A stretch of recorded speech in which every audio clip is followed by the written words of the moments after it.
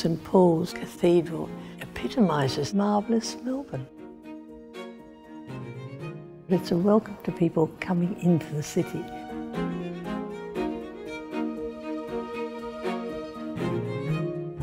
The interiors of St Paul's Cathedral are extraordinary.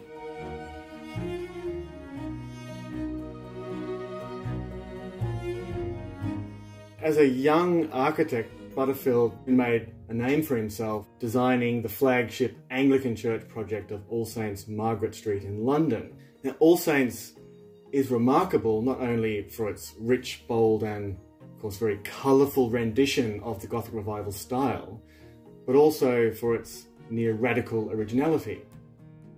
To my mind, the authorities in Melbourne knew exactly what they were doing. They didn't want any old architect, they wanted the very best. We would now say that Butterfield was not only one of the best architects in Britain at the time, but one of the best architects Britain has ever produced. All of Melbourne's great landmarks came from gold. It was when the gold came and they said, now we can make the cathedral of our dreams. And that is what they did.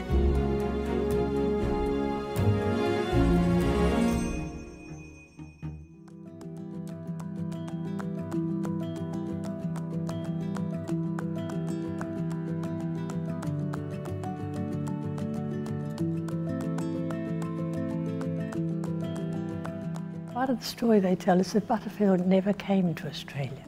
The whole 8 years of his involvement was put down on these drawings with his notes on and his directions, and they were packed up and sent to Australia.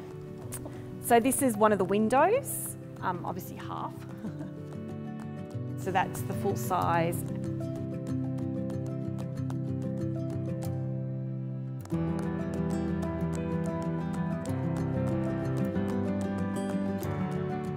Looking at architectural drawings is really like reading a novel very carefully. There's a richness. The original thinking is there, and then the people who are implementing it have left their marks.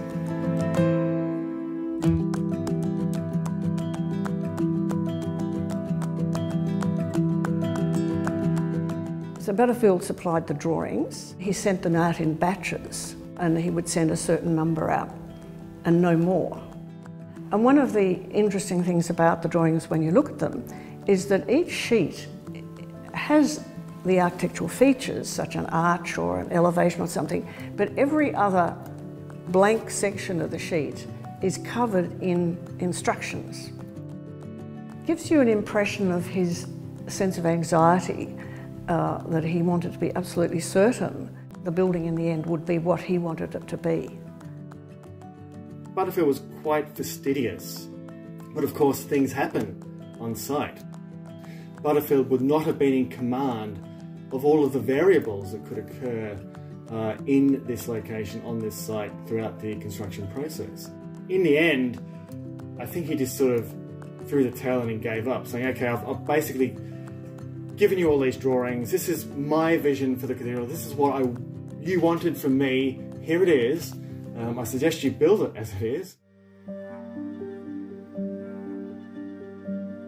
Joseph Reed took over, so he was an excellent choice. He tried very hard, Butterfield wouldn't speak to him, and he just did the best he could under the circumstances with the drawings that he had. During the 1890s there was a depression and building in Melbourne ceased. This talks about the tower. Now, the tower that we see, my understanding is the tower that we see now down there is not Butterfield, that came after. Yes, yes. St Paul's Cathedral is really a project in two halves, two incongruent halves, you might say. The initial building campaigns only reached to that point of the base of the spires before work was stopped. And it wasn't again until much later, in the 1930s, that another architect from Sydney, John Bark, was commissioned to complete the building. So it does look as though now that it has been capped with a very different type of architecture. If you look at it now, you can see where it stopped, because the The stone that was chosen by Butterfield, or which was used, was Worn Ponds and Barrabool sandstone, those two stones. John Barr used Sydney sandstone, which has a completely different look altogether. It's a pinkish colour. In my experience of looking at and tracking down architectural drawings of this kind right across the former British Empire, this is one of the biggest and most complete collections I've seen. So it is rare and I think quite remarkable that a collection of this scale still exists. I was tasked with the fantastic job of condition surveying all of them. So I've cited all 154 of them. And just to have a look at their condition and kind of give them a rating based on their condition and how long I think they might take to repair. So this is actually mould damage. Many of them are in tragic condition. They're worn and torn where they've been folded or rolled, or they need conservation. It's terribly important that they are looked after. It's the preservation of who we are. Very great. So get your apron on. We'll pull you up. We'll pull up a chair for you and give you some smoke sponge.